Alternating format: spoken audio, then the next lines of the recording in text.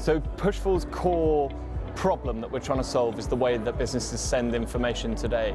So our mission is actually to protect a business's content no matter where it goes. And the way that we do that is by pushing content rather than sending it. Really the key difference between a push and a send is that push content remains secure by design at source.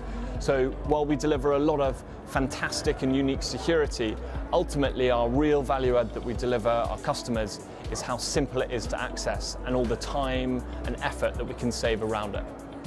I think my personal biggest startup lesson coming from the corporate world is that priorities and focus is actually number one.